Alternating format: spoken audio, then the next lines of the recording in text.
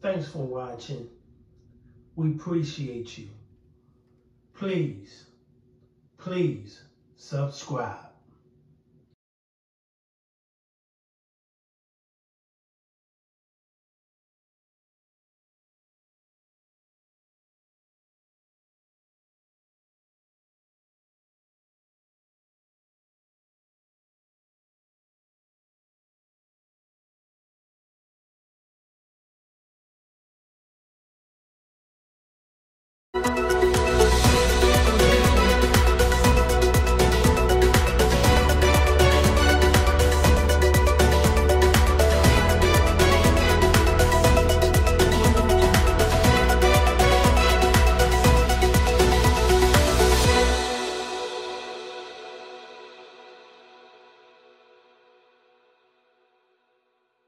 Fractured.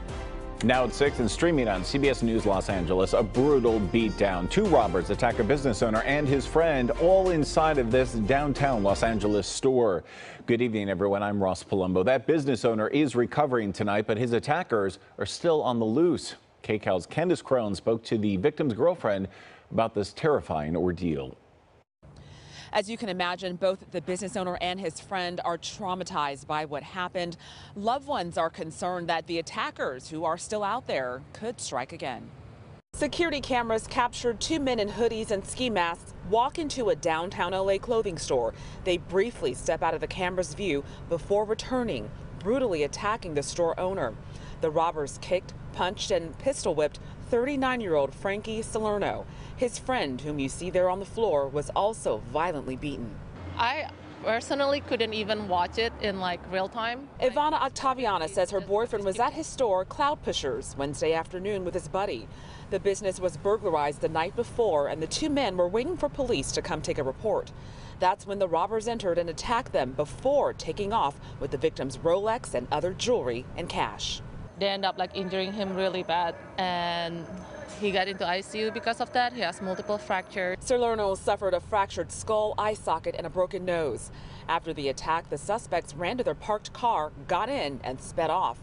Octaviana was in Arizona when, she says, Salerno's friend, who was also attacked, shared the terrible news. She just moved out of state last weekend because she said the crime in LA made her feel unsafe. Every single day, the crime, the robberies, and then I just cannot take it anymore. And so I decided, it's time for me to move. And then guess what? 72 hours later, I'm back. I'm here, and then it happened to my loved one. So it's crazy. She's hopeful her boyfriend will make a full recovery and says this week might have been his last doing business in downtown LA. Here they told me he will never put his foot in there again. At last check, no description of the suspects, and the car involved apparently did not have a plate. Octaviana has set up a GoFundMe to help with her boyfriend's recovery expenses. Reporting in downtown LA, Candace Crone, KCAL News.